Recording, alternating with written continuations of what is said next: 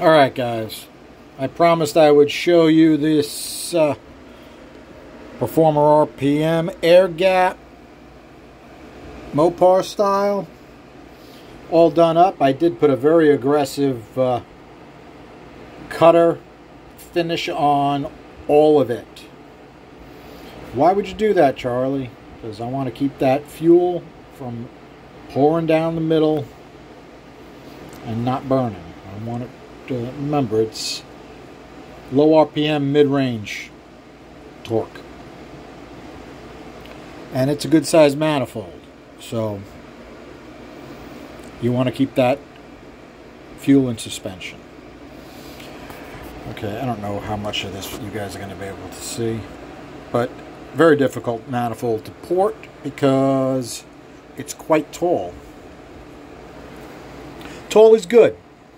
All right, take a look at how tall it is. Got nice big fat runners. I like it. It's great design. All right, it's got beautiful curves.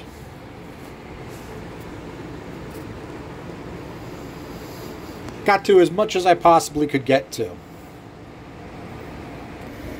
Okay, you can see at the very roof there, just can't reach it. Not with 6-inch burrs. Really thinking of getting some custom 9-inch burrs made up. But even at that, long curved runners, the curve gets in the way of getting to everything. Let's see if we can get some light. Okay.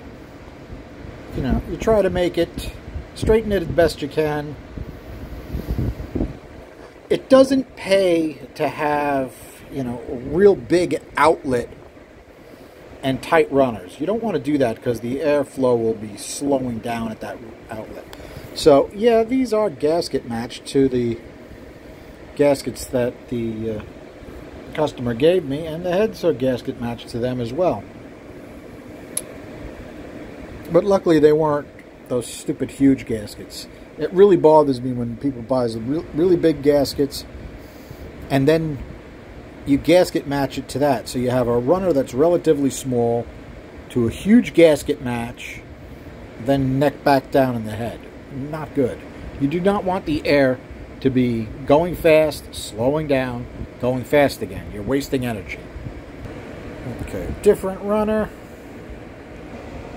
Okay, this is our runner we did our flows on. That's number 8. Yes, it has a big hole in the center where the vacuum bung goes. That doesn't really help flow, but and then again, it doesn't really hurt it much either.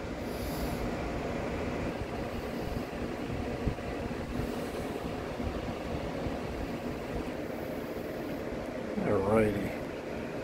Okay, that gives you a good idea what they look like. Now remember, a real rough texture like that will shave a few CFM off.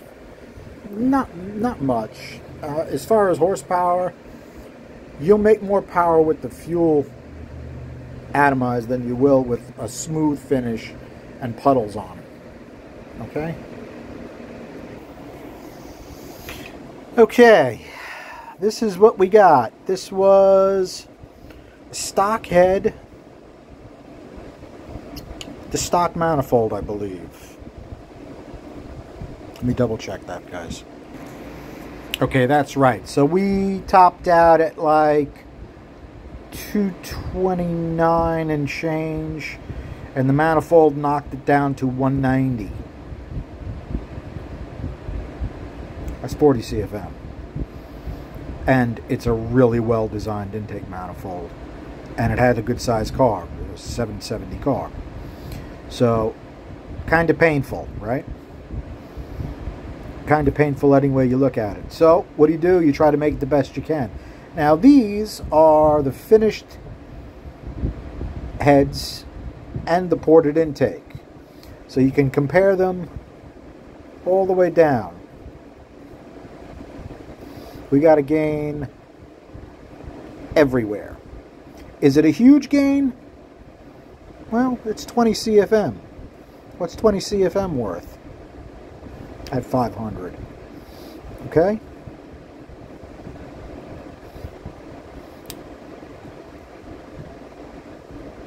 It's also interesting what happens to your swirls.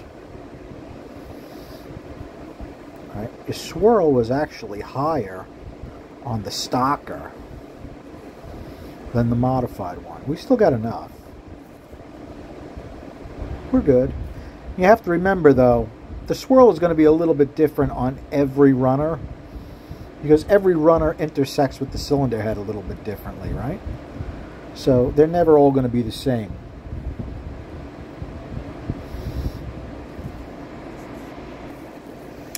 Okay, do I think these numbers would be higher if I made that manifold smooth? Yes, I do. A few CFM. I don't think it would make that big a difference. But I'll take the rough manifold every time. I've done that experiment over and over again and been running rough manifolds since the 80s. They really work. You know, if you're not carrying fuel in the intake manifold, it's a different story. If it's a direct injection, you don't want rough. Okay? If it's port fuel injected, you don't need a rough intake manifold. Okay? These are important facts. We're running a carb on this. It needs to be rough because we want to keep that fuel in suspension the whole time. Okay, I decided we need to look at this as well. So this was my finished flows, right? We've got 262, which is a good number. Remember, that port is not big. I did not take a ton of metal out of that port. I will do a full IOP workup on it when I have the time to do all the measurements and pour it and everything else. But look at how much of a beating we take on flow. We lose 50 CFM. And that's with a really good manifold, right? Kind of painful. The part that is good, though, is I've done the same experiment with Chevy stuff. And a Victor Jr. on a head that good only flows like 220.